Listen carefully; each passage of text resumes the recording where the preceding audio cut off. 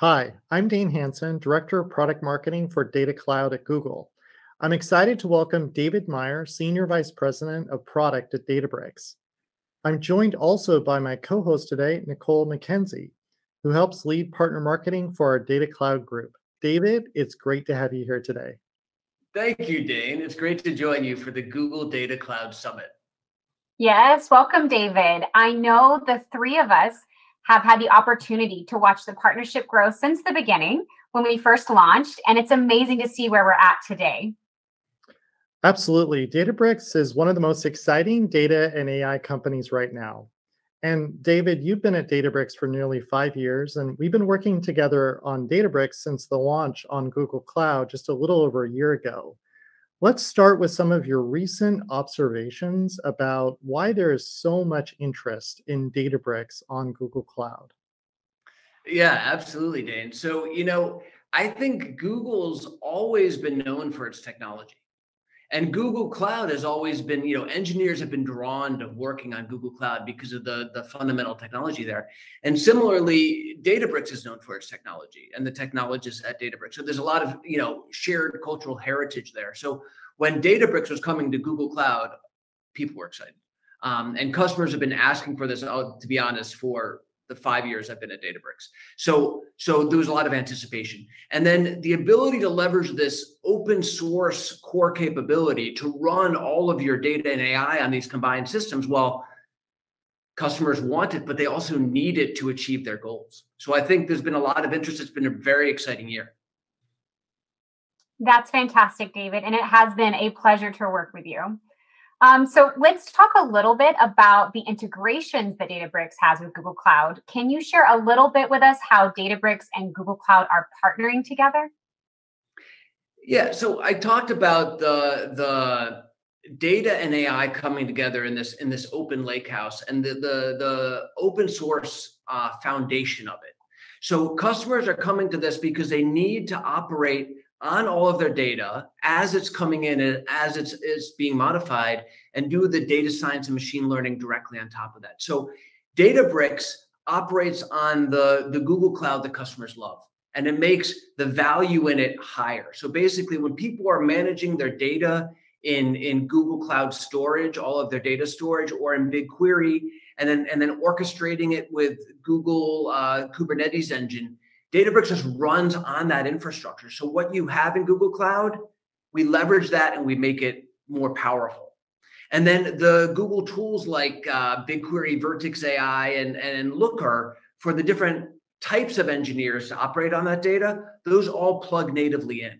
So you use the tools in Google BigQuery and Google Cloud, and then the Databricks lakehouse environment based on standards just layers on top of it, and you can use it all together. And that's what customers love.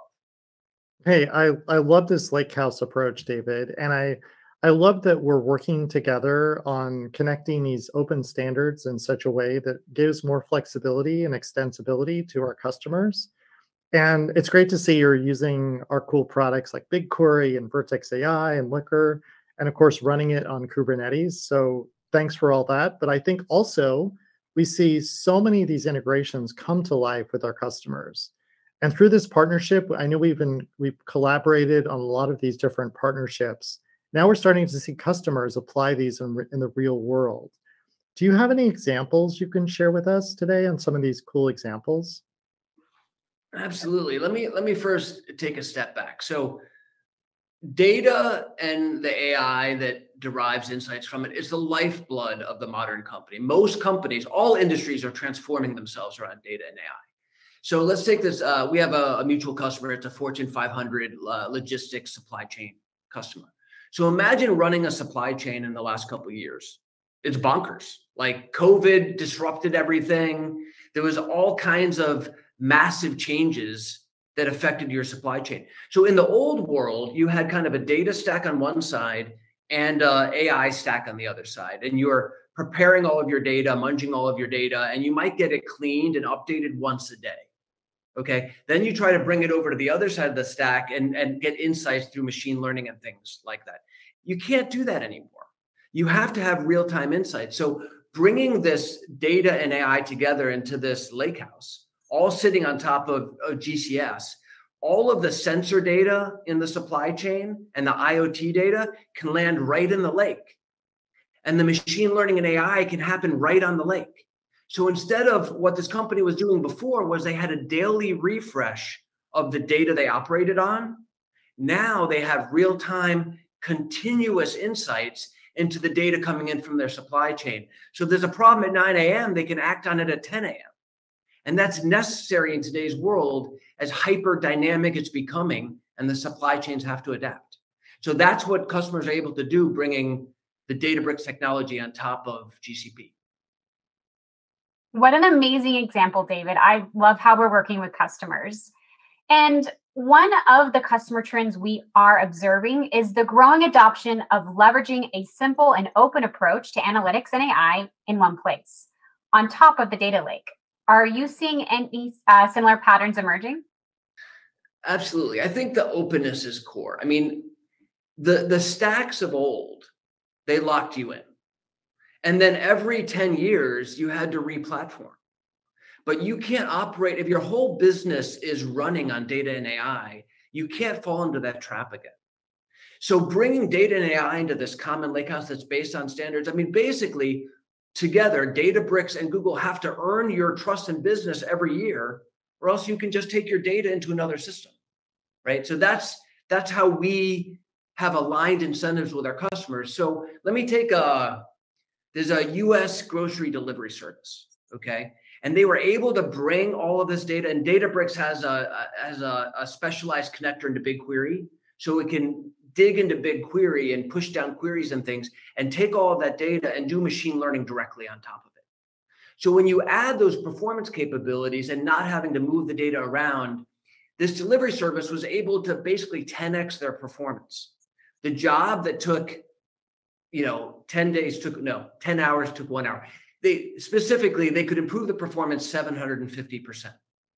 Now, since a lot of the consumption-based cost is on this performance, they were able to reduce their cost by $300,000 a year for the first use case they brought onto this platform.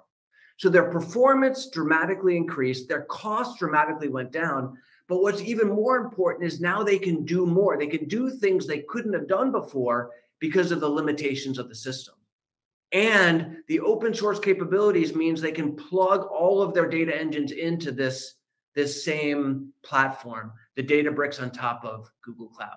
So those are the things they're able to do when they bring everything together into one system based on open standards. Super impressive. And just another example of how we're partnering together with customers. On that note, thank you, David, for joining us today. Together, we are excited to deliver such a strong business value to customers. So any final thoughts? I mean, first of all, thank you to the audience for being here, to Nicole and Dane for doing this with me. The thing I'm most excited about is that we've just scratched the surface. We're just beginning. So everything we see customers doing, we see industries transformed across, every kind of capabilities we see. That's just maybe 1% of what's possible and what will be happening in the next bunch of years as we bring the technology of Databricks together with the technology of Google Cloud and this open system to do data and AI together. So I'm just super excited to hear the rest of the content today and to see what these customers do over the next bunch of years. This is awesome. Thank you, David.